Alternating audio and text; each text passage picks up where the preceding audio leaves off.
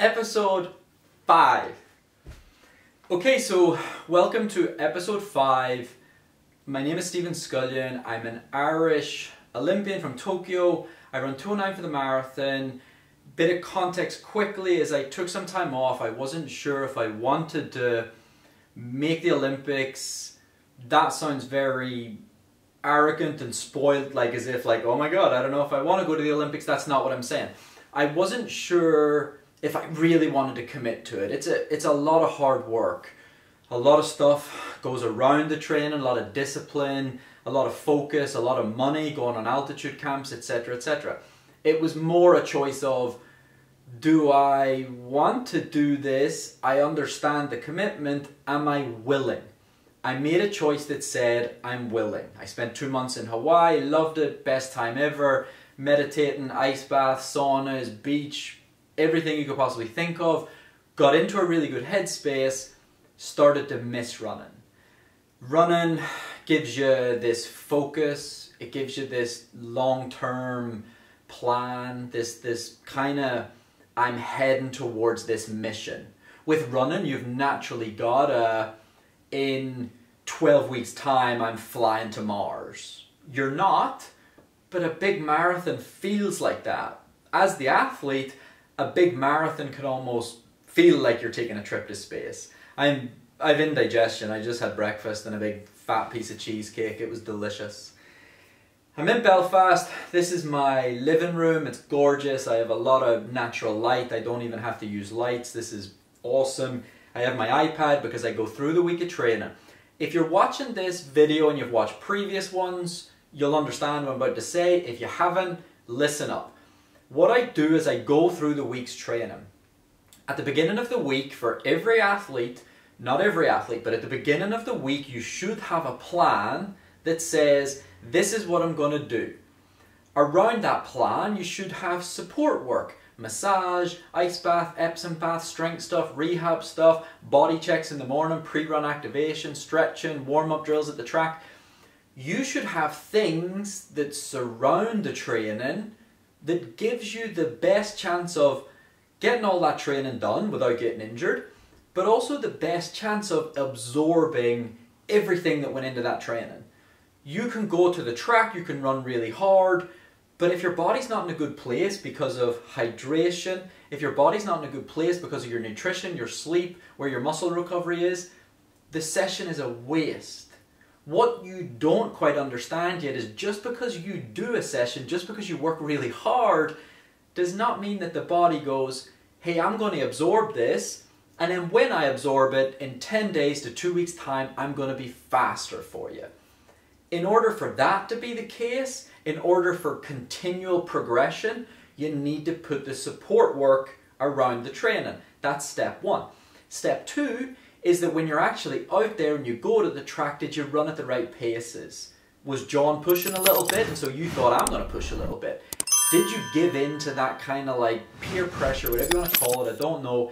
Did you give in and go too quick? What I do in these weekly reviews, I've not looked at this. I promise you, I'm so busy with the YouTube stuff and the school stuff. I haven't looked at this yet. But what it gives me a chance to do is see how well I did. I built like a running school, these running plans, and I thought to myself, what would hold the athletes back? What, the online coaching model, what hinders that, right? And I thought to myself, well, they like to email me at the end of the week because that holds them accountable to do the training. How can they start to hold themselves accountable? This is me holding myself accountable. Did you do the reps at the right pace? When you said you were going to work aerobic power, did you work aerobic power? If you were taking your lactate to see if it was a certain number, to see if you hit the right intensity, was it the right number? Did you hit the right intensity? And rather at the end of a week, realize that you're making some mistakes than at the end of a training build-up. I'd far rather sit down and have a look at this and say, oh wow, that's 3 weeks in a row I've been pushing that too much. That's 3 weeks in a row that I've been skipping little bits of gym, which I have. We'll get to that. And so that's the purpose of this training analysis. I hope you learn bits and pieces about my training, but if you want to see my training, it's on Strava. You want to see fancy pictures of me running, it's on Instagram. This isn't fancy pictures. There's some videos, I usually add some videos over of training I've done that week, but it's not about that. This is about learning how to dissect the training you're doing and figure out if you're executing at the right intensity. If you're not, how can you work on that? If you're not doing anything for your psychology, you should be. If you're not doing anything for your recovery, you absolutely should be. And if you're not doing anything in the gym, you should be. So just because I go through what I maybe did really well but didn't do and I'll work on it next week, you need to start thinking, should I be doing this? Should I be doing an end of week review? Should I be doing a daily review? Maybe you need a daily review right now. Maybe you need a little kick up the ass at the end of each day that says, why didn't you foam roll? Why didn't you stretch? You maybe had time before bed. Why not? Do you want the end result to go well? Right now it's up to you. When it's 3 days before the big race, you've ran out of time. Let's get cracking. We'll go through the week review. So this week was actually not terrible for travel. Last week there was a lot of travel and that didn't really help the week, but it was still a big week. So last week was 87 miles. This week was actually only 80.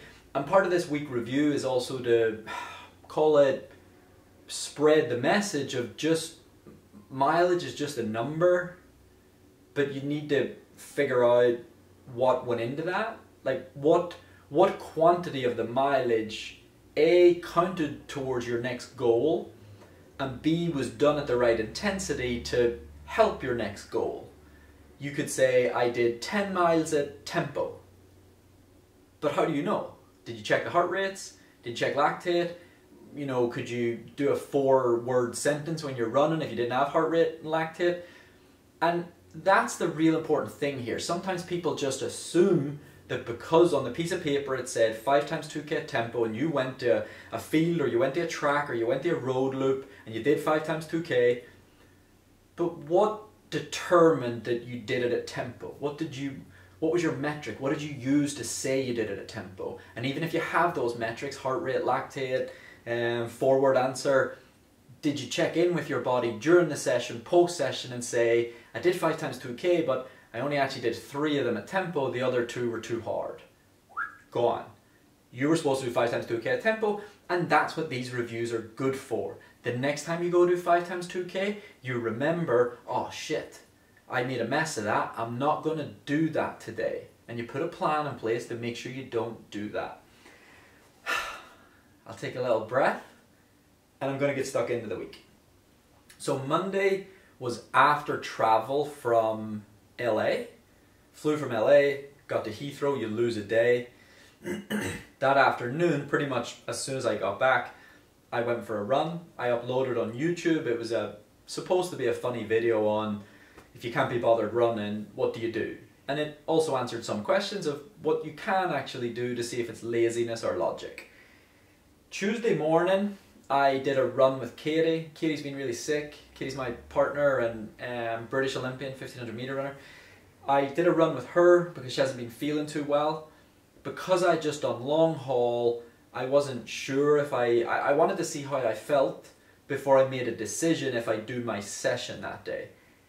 As I was running, my brain got, call it lazy or whatever, and it was just being like, hey, I think you can just do a run, you've done long haul.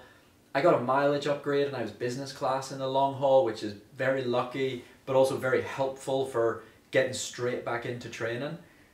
So Tuesday night, this is brilliant. My motto for the week was use the time you have. Honestly, I'm sitting that night, it's Tuesday night. Yes, I had done a run that morning, we done 8 mile, but I'm sitting Tuesday night, I feel great, like nothing bothers me. I felt brilliant that morning. My Aura ring told me that heart rate variability is okay, resting heart rate's okay, readiness is good. I was like, go do your session. You don't have to push, but go do the session. I'm trying to do a better job of, if I put a 10-day plan in place, do it. You might not feel amazing, You might have to go a little bit easier, that might be a good thing, but get it done. And so I go to the track, I think to myself, oh, I'm going to be an absolute nutter. It's 7 p.m, people are going to think, what is this weirdo doing? Track was full of people. Full of people. I was not the weirdo. There was about 50 people running around the track. It was awesome. So I did my session, very, very, very disciplined. I think I started at like 6:40 for 2K, and I just chipped away at it. I kept that lactate under 2. That literally goes down as a 10 out of 10. A lot of people are unwilling. I do like, in every 10-day block, I do 2 threshold sessions where it's honestly so easy that I just want to push. And I've also realized that it's so good. I did some fitness testing today, we'll talk about that next week, but there's a bit of a gap in my sort of like profile, and everyone's going to have this gap, and that gap is an unwillingness to run at those easier intensities. We're also willing to push, but I nailed that on Tuesday. I went to the track, it's full of people, I didn't show off, I didn't showboat, I could have ran quicker, but I didn't. Stuck to the paces, kept the lactate at 1.5, 1.6, nailed it. So 10 out of 10. Very, very good. Wednesday morning, met the guys in Bushy. We did a 10-mile run and kept it nice and chilled. The only criticism I have of myself right now is that I'm using the training that a coach from Belgium who coaches the European Marathon champion, I'm using the training that he was setting me, and he sent me a long voice note and he guided me what to do, but he's not setting it. I'm just using the framework of what he told me to do. I know if he was setting it, he would add more days between sessions. I've now done 5 sessions in a 10-day period. I know that Tim might have set 3 to 4. I'm getting greedy in terms of cramming it in. So you've got like session, easy day, session, easy day, session, easy day.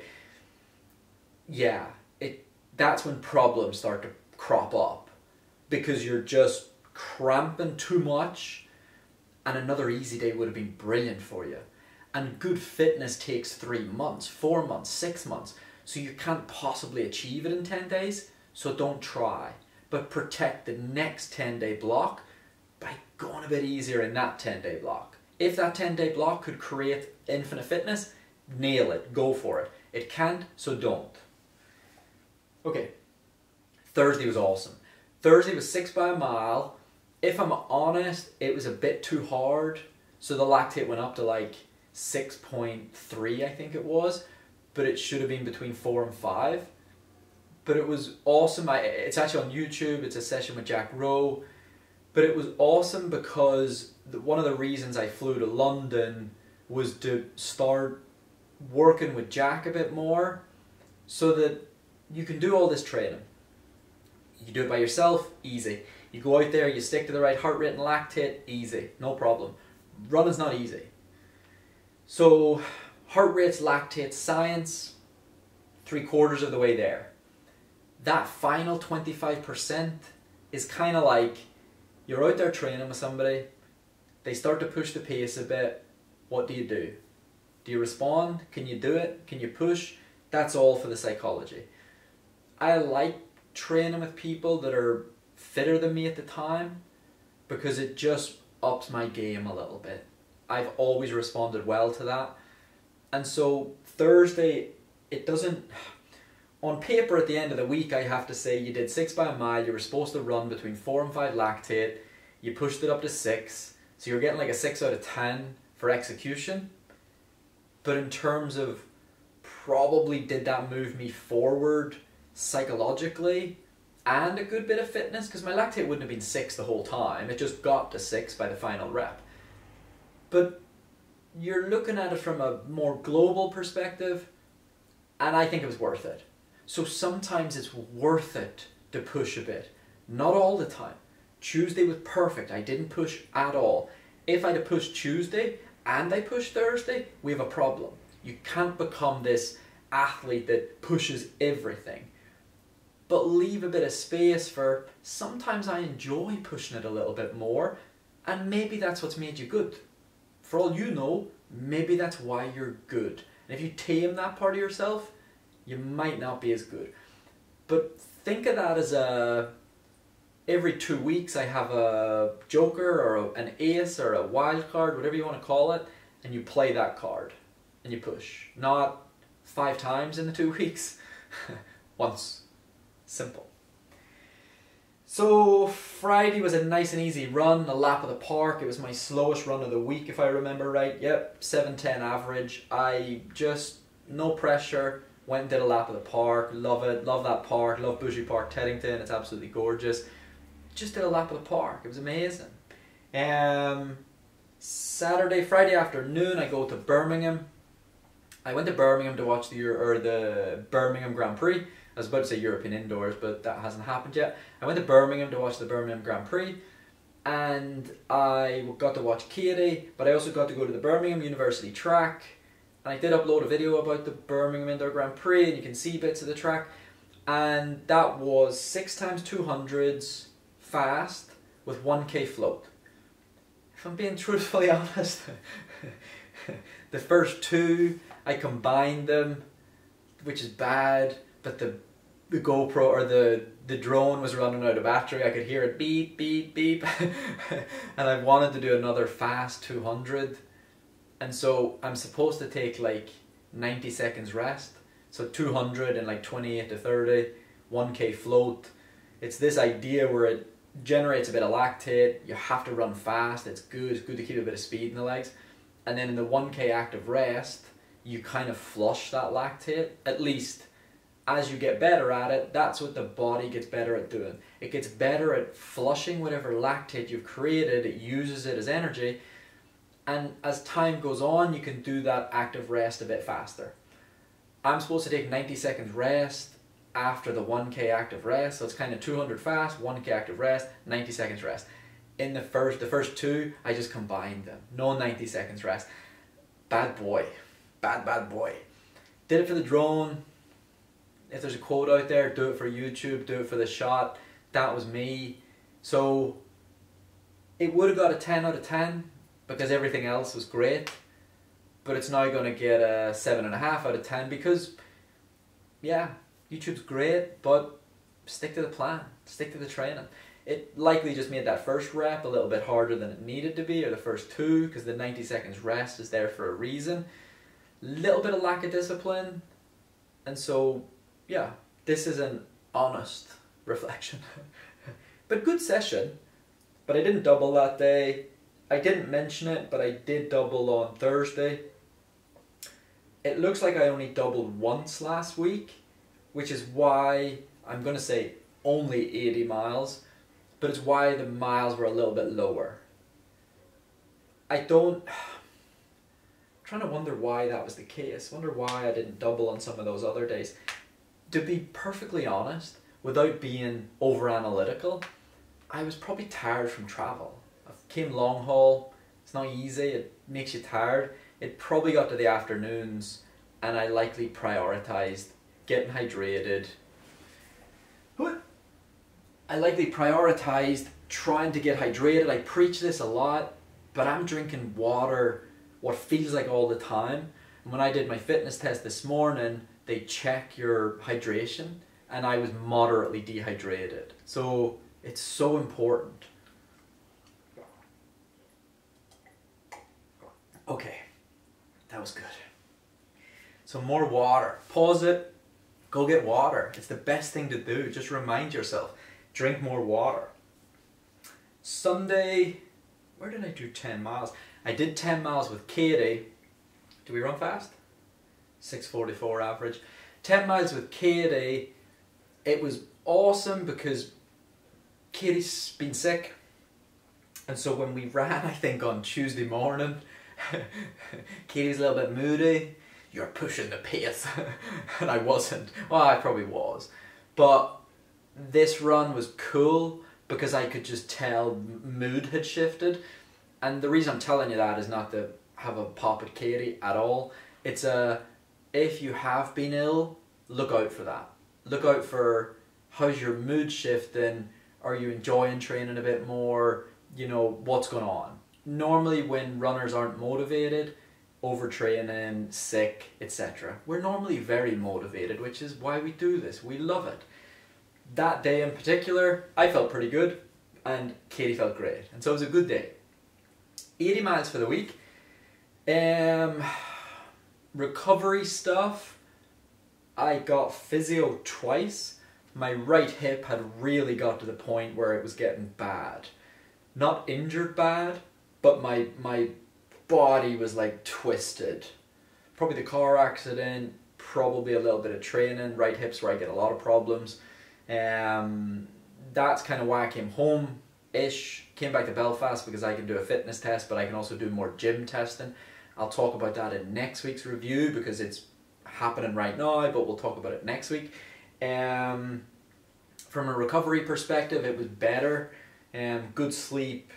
I got physio twice, was brilliant. I was being a bit stubborn with physio, didn't want to invest the money, this kind of thing, and I was like, you need to start doing that again.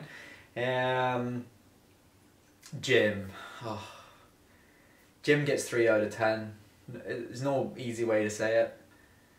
I feel quite bad about that, but there's no but in terms of excuse. But I did go Sunday night. I flew to Belfast Sunday afternoon. We did the 10-mile run in the morning. I flew to Belfast Sunday afternoon. I didn't want to go, but it was like 5 p.m. and the gym closes at 6. And I just thought, go do it. Go get it done. Like I said, I didn't want to. I could have sat at home. I could have tidied. My house was a mess.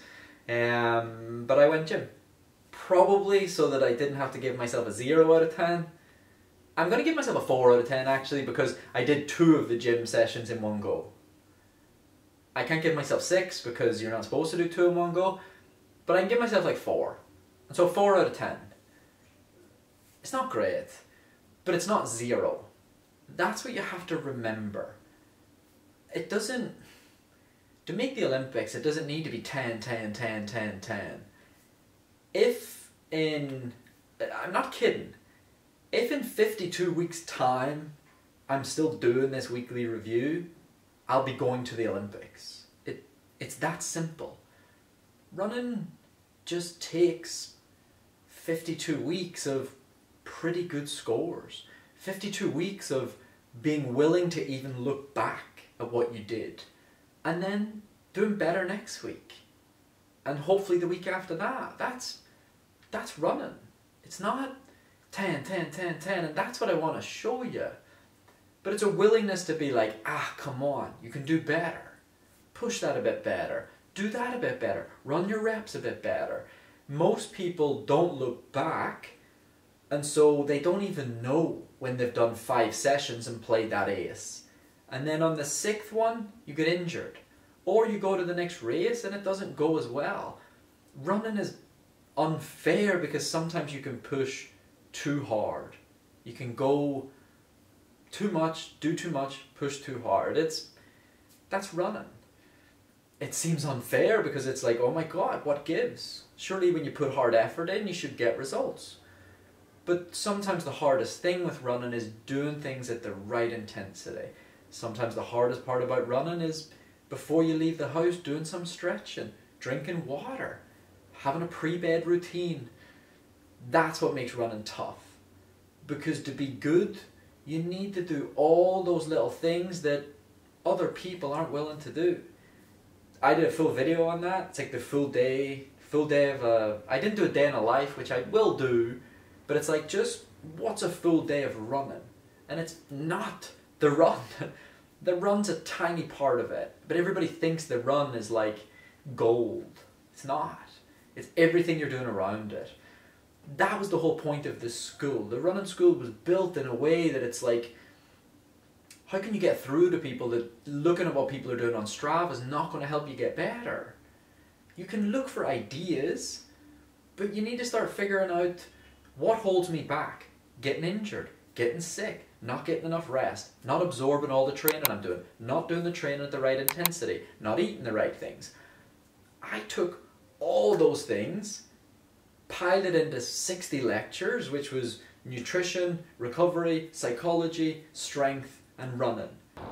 Just for once a build-up to just be clean because I don't do stupid things and the silly mistakes I keep making. And then that'll produce a result that I'll finish and I'll go, yeah, that was the one. There wasn't like I ran 209, but when I ran 209, I knew I was still tired from a half marathon I did 3 weeks before. That was never in the plan. So had I not done the half marathon, I might have ran 208 already. Or if it wasn't 15-mile-per-hour winds and sleet and snow. Yeah, sticking to a plan, following through with the build-up, and seeing a result that is a fair reflection of my ability without me holding myself back. I coach maybe like 10 athletes, and I realized that I set them all this training, but I never actually I don't really ever give them anything around that. And that's kind of the whole problem with like online training plans. What makes me good at what I do isn't like just the training. It's not like what makes me good at what I do isn't just the training I do, it's how I do it. What I ate this morning, what I do for my warm-up, how I do the training, what I do immediately after to recover. And that's like the core principles of the school, is to teach people everything that I do is autopilot that they won't know about. Showing people by video, warm-up drills, pre-run activation, strength conditioning, everything. Technique drills, all sorts. We'll have recovery, nutrition, strength conditioning, psychology, and then we'll get to the very running specific. How to run, how to train the right way, how to execute training the right way, how to set goals, how to work on your technique, all sorts. But it will be like, yeah, I'm pretty excited about it. I think it's gonna help people a lot. See, like, I did a podcast a week ago, and I've been told 4 years later, it's the best one yet. And that's probably because it centers around mental health and honesty, but it's all connected. Sharing it. It's only till you start doing it and helping people that you're like, wow, this is a bit bigger than even I am.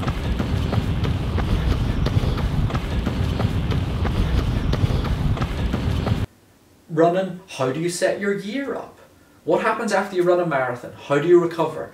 Should you race 10K? Should you race half marathons? Should you repeat the same year after year? It was all in there. It was knowledge. Two reasons maybe people get injured or tired or don't keep progressing. They know everything, recovery, nutrition, psychology, strength conditioning, they know it all, but they don't do it. They don't be bothered. You can take a horse to water, you can't make it drink. The other was, you've all these athletes that maybe want to be better, but they don't know what to do. They don't know what time to eat breakfast or what to eat and how that affects glucose before a session. They don't know a foam rolling routine, a self-massage routine. They maybe don't know gym stuff. They don't know why is gym important. There's 3 different types of gym. Rehab gym, gym for strength, gym for performance. This YouTube channel, the school, it's to hopefully try to educate and give knowledge from my head, these things I do automatically, to start to help people if they want to put some of this stuff in place and go on and be better. And better at running, but hopefully the happier element of in the running masterclass, the school, I talked about, I don't care whether you get better at running, I want you to. I want you to be faster. I want you to have the knowledge to equip you to know how to coach yourself, look after yourself. That's amazing. But I wanted more than anything that if you ran bad, for you to understand why. Because you give yourself 2 out of 10 every day for training, for execution, for going to the gym, for doing the recovery stuff, for meditating, for journaling. I wanted you to realize it was on you and not what everybody believes and beats the shit out of themselves about: genetics, talent. No, maybe you just didn't do what you were supposed to do. Maybe you did it at the wrong intensity. When was the last time you meditated, journaled, foam rolled, stretched? You know? Are you looking after these things? Recovery, nutrition, psychology? And that was the whole purpose. To show people that there's more to running. And if you want to be better, learn some of that stuff. And watch yourself just progress and progress and progress. And never ever have the fear of what if I don't keep progressing, because there's always something else to keep working on. But that lack of knowledge, that's what I had a problem with. I wanted people to know what to do that could help them get better. That simple. I hope this was helpful. I tried to be as quick as I could this week because I know they stretch on a little bit. That was the training. It was a good week of training. It was part of a 10-day cycle that I kind of do. That's one of my next YouTubes. I've done a how does one day look, what's a full day, and then I'm going to do like what's a full 7 to 10 days, like a cycle. How do you build a cycle in there, and then you build that into maybe like a monthly cycle or a quarterly cycle that's going to get you to that next race. All of this is already in the school, but YouTube, it's just a place to voice more of it. If you want it right now, it's already in the school. Otherwise, I'll upload that soon. I came home, I've done fitness testing, strength testing, session at the track. I have so much like content, you could say, that needs to be turned into videos. But I'll get there. I hope you enjoyed that. Thanks so much for listening. Take care.